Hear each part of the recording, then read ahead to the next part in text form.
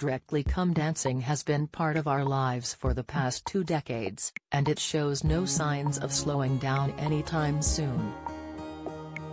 Every year, a new lineup of celebrities are welcomed to the Strictly family, where they quickly acquainted with the dancing professionals, judges and presenters. Here's Everything Express. Co.uk knows about how much the stars of the BBC show are paid. How much are the Strictly Come Dancing stars paid?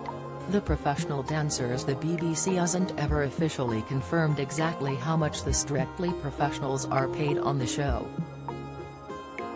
However, it has been widely reported that each one is paid somewhere between £35 and £50,000 to appear on the hit series. All of them also get other opportunities to earn extra money too, including by taking part in the Strictly Come Dancing, the Professionals Tour as well as other theatre productions.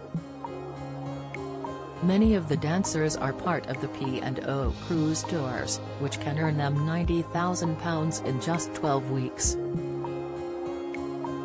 Neil Jones won't be competing in this year's Strictly Come Dancing. The presenters. Tess Daly has been presenting Strictly from the very beginning, first alongside legendary Bruce Forsyth and now Claudia Winkleman. She earns a whopping £150,000 from hosting the series, but this only makes up some of her overall net worth. Tess also hosts the annual Children in Need show on BBC One and has been a brand ambassador for L'Oreal and Jewelers Pandora.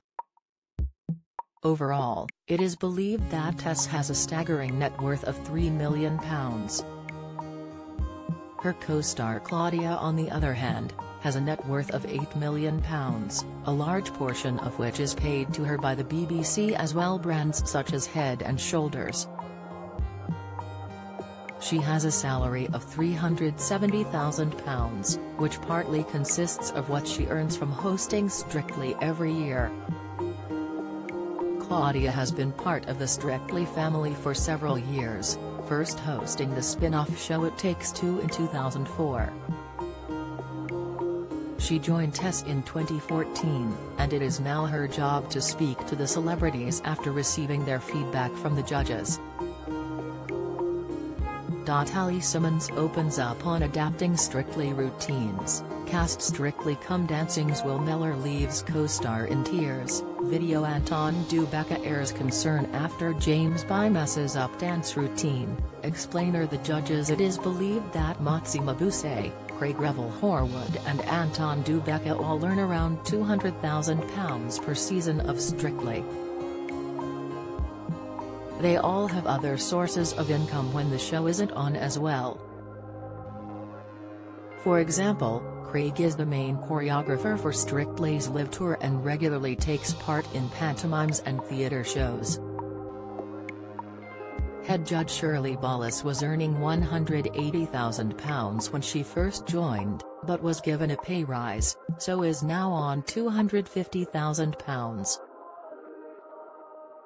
The first live show of Strictly 2022 went off without a hitch, and viewers were left wowed by many of the performances.